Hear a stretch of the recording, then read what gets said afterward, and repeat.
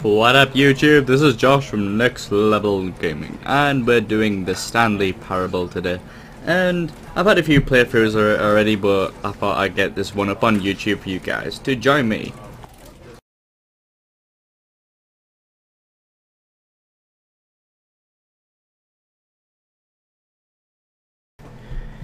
The end is never gonna get back.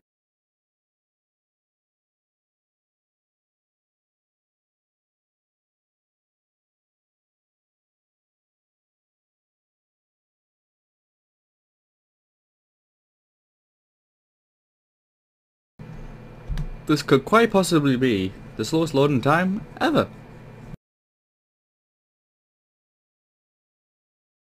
Now I've already went through like maybe 4 or 5 different endings, so this time I'm going to try and get a totally new one. See how it goes. This is the story of a man named Stanley.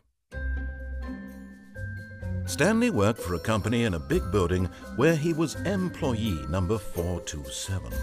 Employee number 427's job was simple.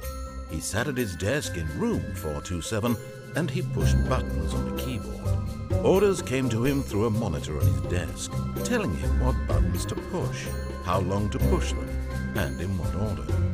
This is what employee 427 did every day of every month of every year.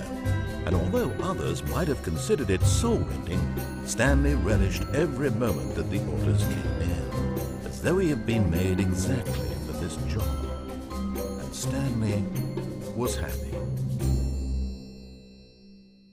And then one day, something very peculiar happened. Something that would forever change Stanley. Something he would never quite forget. He had been at his desk for nearly an hour when he realized that not one single order had arrived on the monitor for him to follow. No one had showed up to give him instructions, call a meeting, or even say hi. Never in all his years at the company had this happened, this complete isolation. Something was very clearly wrong. Shocked, frozen solid, Stanley found himself unable to move for the longest time.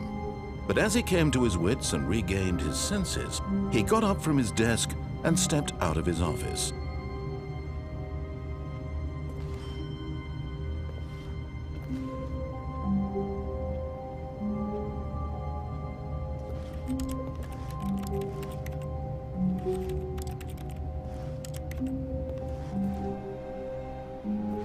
All of his co-workers were gone. What could it mean? Stanley decided to go to the meeting room. Perhaps he had simply missed a memo. Well, I've already done the achievement for the 430 door. If you haven't done that, all you need to do is click the door 5 times and it will put you through an achievement. But it's not really that simple. He makes you do a lot more stuff.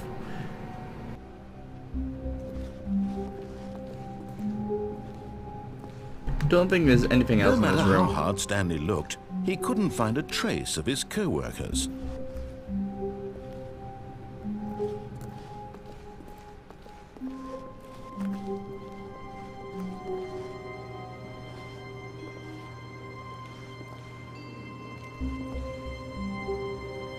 I want to know how you get to this side.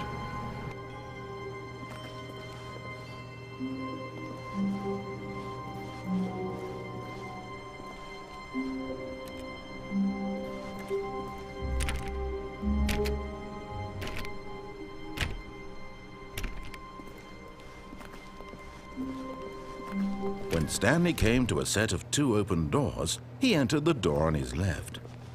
This was not the correct way to the meeting room, and Stanley knew it perfectly well. Perhaps he wanted to stop by the employee lounge first, just to admire it. Ah, yes, truly a room worth admiring. It had really been worth the detour after all, just to spend a few moments here in this immaculate, beautifully constructed room. Stanley simply stood here, drinking it all in. But eager to get back to business, Stanley took the first open door on his left. I'm just going to totally defy this guy. Any direction he tells me to go, I'm going to try my best just to avoid it. Stanley was so bad at following directions, it's incredible he wasn't fired years ago. Now I know you can get over there, but I've already done this ending, so I'm gonna try going that way. Look, Yep. Stanley, I think perhaps we've gotten off on the wrong foot here. I could jump I'm off not down sure, that way. Stanley, really, I'm not. I realize that investing your trust in someone else can be difficult, but the fact is that the story has been about nothing but you all this time. There's someone you've been neglecting, Stanley. Someone you've forgotten about.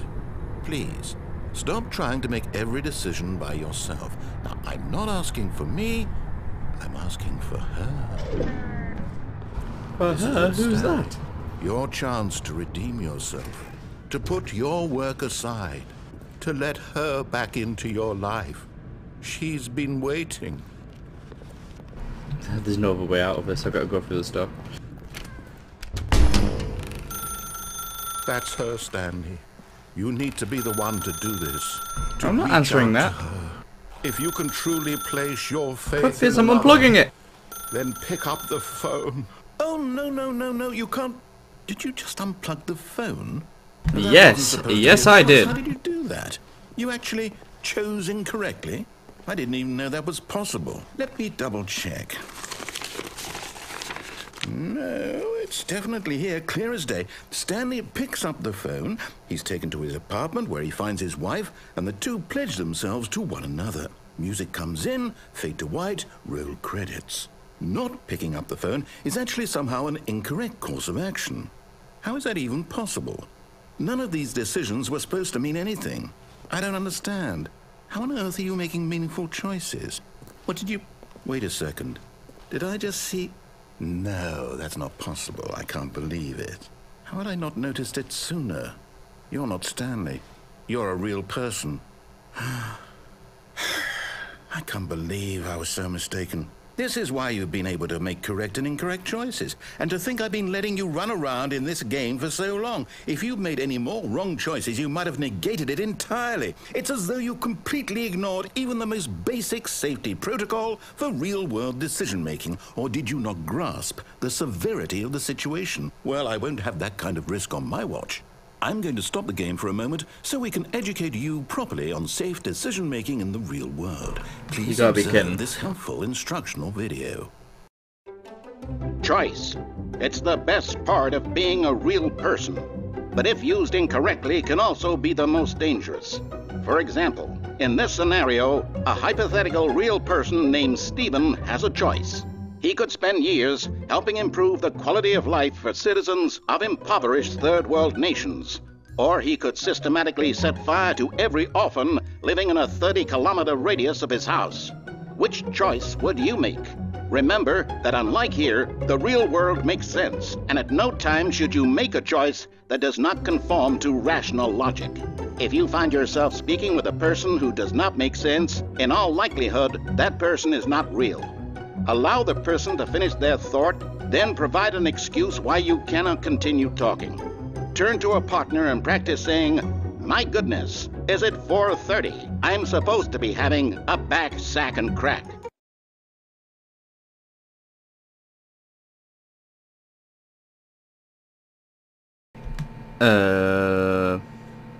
Excellent. Making choices on a regular basis is the best part to a healthy decision-making process. Most medical professionals recommend making at least 8 choices per day. Do you make more than 8? Less? And finally, if you begin to wonder if your choices are actually meaningful and whether you'll ever make a significant contribution to the world, just remember that in the vast infiniteness of space, your thoughts and problems are materially insignificant, and the feeling should subside. At this time, your instructor will guide you in an exercise to test and reinforce the material covered in this video. Ah, welcome back. You may have noticed that this room has begun to deteriorate as a result of narrative contradiction. But not to worry. Now that you're properly informed on good decision-making, we're going to revisit a choice you made just a few minutes ago and see what the correct thing to do would have been. This way, please.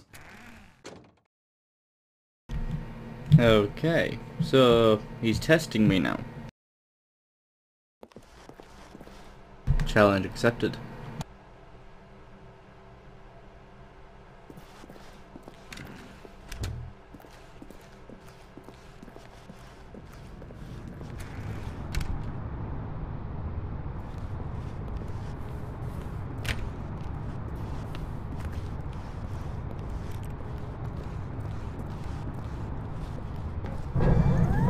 we know your choices are meaningful, we can't have you jumping off the platform and dying. Oh, for God's sake. Imagine the main character dying senselessly halfway through the story. That story would make no sense at all.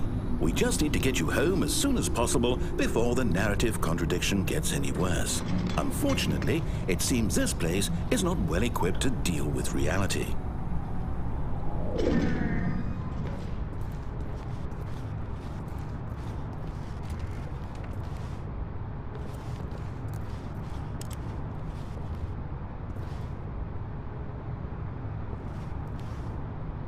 Try and climb on the chair and get it down through the boxes, but that doesn't seem to be working.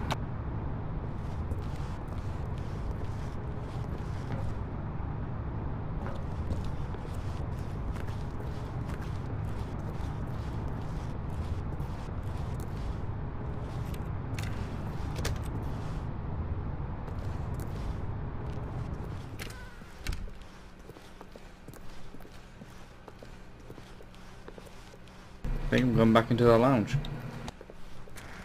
Almost there. You'll take the door on the left, back to the correct ending, the story will have resolution once again, and you'll be home free in the real world.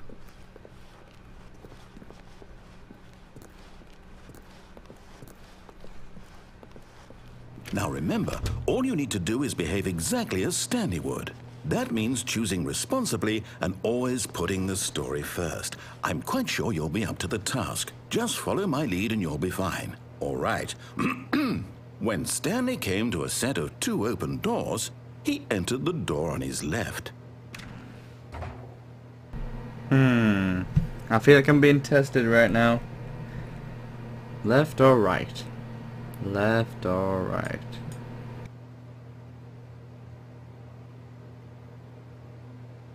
Right. No! Why did you do that? Quickly, hurry back in the other direction. Perhaps we're not too late.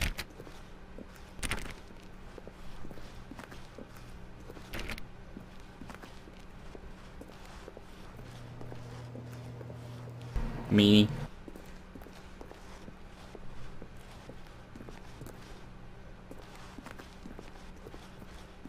Oh, it's ruined.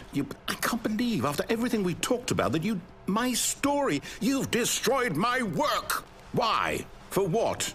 What did you get out of that? What did you think was so special about seeing the game undone, left here like so much garbage? It's worthless now. And what am I supposed to do? Even if there were a way to continue, would it be worth it? To know that my story is now incorrect? How can I go back to that? I can't erase that knowledge. I'll have to live with it forever, reliving its impossibility forever. I couldn't live that way. Is it better to shut the game down entirely? To willingly destroy all of my work? I don't know. What's the answer? What do I do? What do I do? What do I... No, I have to. I have to shut the game down. I have to. I have to.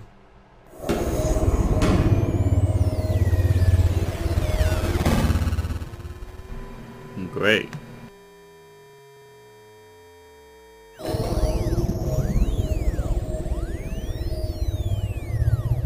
Well, this isn't creepy at all. Oh, I'm here. I'm still here. Here in this pile of rubbish. With you. You, who thought you were so clever. Now look where we are. My entire game is destroyed. It was the only thing in the world that was mine, and you've run it into the ground. What, did you think that would be funny? You just had to see? Didn't I impress upon you how important it was to be like Stanley? He actually knows how to do what I tell him to. He understands that if I say to do something, there's a damn good reason for it. That thought hadn't even occurred to you, had it? That there's a world outside of you? You're a child. Oh, my story.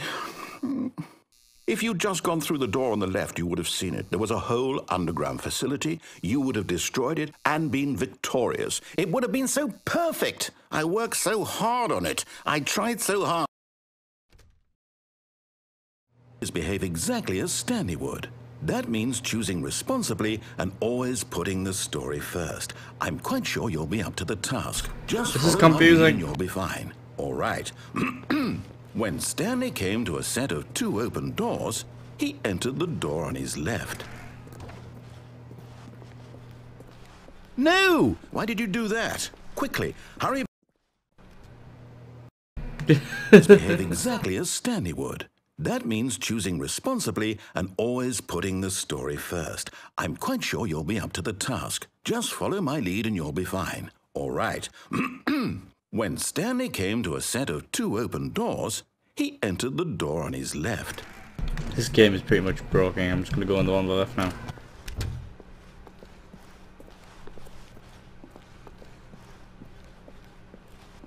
Yet there was not a single person here either. Feeling a wave of disbelief, Stanley decided to go up to his boss's office, hoping he might find an answer there. Coming to a staircase, Stanley walked upstairs to his boss's office.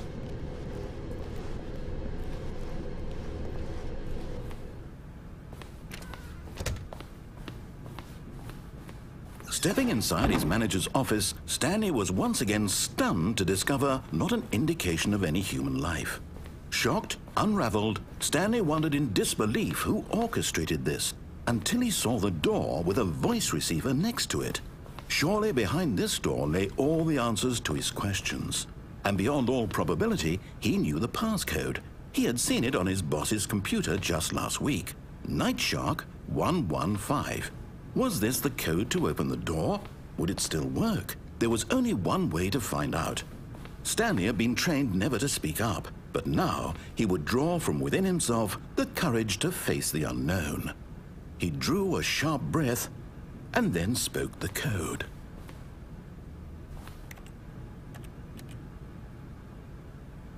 Is this where I have to actually speak? This is confusing. Stanley spoke the code. Night Shark 115. He spoke it into the receiver, right there on the wall. Night Shark 115! I don't think it's working. I'm sorry, is there a problem? You didn't mishear me, did you? Please I did not. speak the code into the receiver. Otherwise we can't get on with the story. This is a crucial step.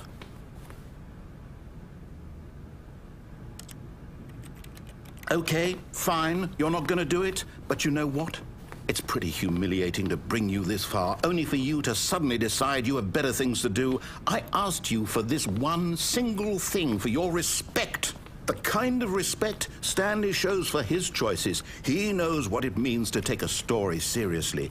If you didn't want to see what I had to show you, then why did you come here? You had a choice, you know. You could have gone through the door on the right. You could have done whatever the hell you wanted over there. Why did you come this way? Speak. Say something to me. Explain yourself, you coward. When Stanley came to a set of 2 open doors, he entered the door on his left. Okay. Stanley? Hello? Are you... Is everything okay? Stanley, please. I need you to make a choice. I need you to walk through the door. Are you listening to me? Can you hear me? Is everything all right? Stanley, this is important. The story needs you. It needs you to make a decision. It cannot exist without you. Do you understand me? Whatever choice you make is just fine. They're both correct. You cannot be wrong here. We can work together. I'll accept whatever you do. I simply need you to take that step forward, please. Choose. Do something. Anything. This is more important than you can ever know. I need this. The story needs it. So, you hear me? Are you there? Are you listening to this? Stanley, are you there? Okay. It's okay, I can wait. You need time to decide. Time to make sure your choice is correct. That is the best choice. That's all right. I'll wait for you to decide what's the right thing to do. Take as much time as you need.